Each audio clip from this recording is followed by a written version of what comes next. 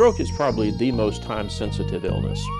If you don't have a system in place that's ready to respond immediately to that with great efficiency, you're never going to be able to deliver that kind of care to the stroke patient. The CMS grant was what's called the CMS Innovations Grant. The idea behind it was show us how we can give better quality health care at a lower cost. So our model was built around stroke care specifically. What we tried to do was to develop a system that would look across that continuum of care. So the first piece really was the telemedicine piece. Sounds like we'll need to transfer him, won't we? We are the hub for 20 telestroke sites, and that has been the driving factor behind our increase in volume of 400% over a period of 3 years. Through our program, we're able to examine patients live through a camera and use technology to look at the patient's images so that we can better treat them. Our team will assemble here and be ready to receive the patient. We have an endovascular team on standby 24/7, 365 in case the patient needs an endovascular procedure. And our stroke neurologists are available to see the patients in the emergency department. We all know that time is brain, so the sooner that we get our patients treated and the sooner that we identify the problem, the better the outcomes are going to be.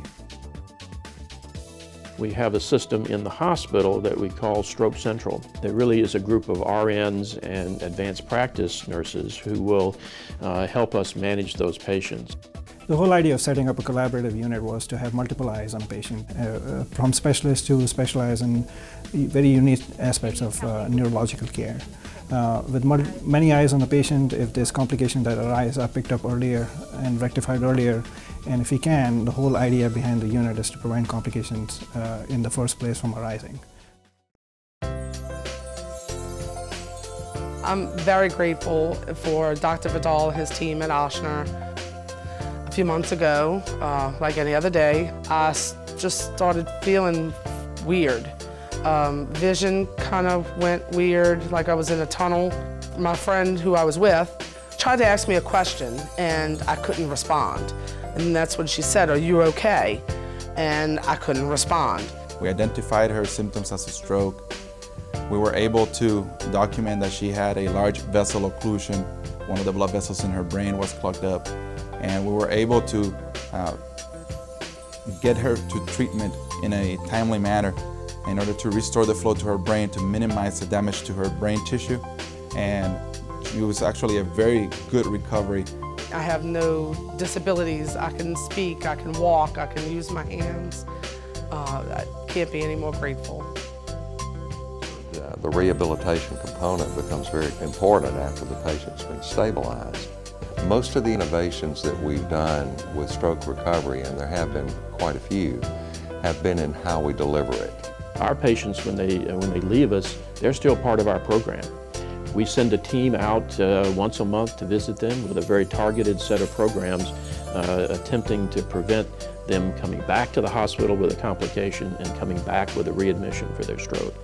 If you look at the outcomes after stroke management at Ochsner, it's the best in the region. We've gotten awards with regards to best neuroscience programs in the region, best in the States, and I think that's because it's not one department of neurosurgery or department of neurology or physical medicine and rehabilitation can't do it alone. It's the collaboration, it's the comprehensive approach to care, it's the fact that people talk to each other and with a common goal of getting the best outcome for the patient. At Ochsner, we look at ourselves as innovators, so we try to participate in clinical trials that will help improve the care and outcome of stroke patients or patients with intracerebral hemorrhages. Currently, we're participating in trials that extend the treatment window for intravenous lytics for stroke up to 9 hours. We're also trying new techniques like cooling the patients or aiming at lower blood pressures to prevent worsening of intracerebral hemorrhages.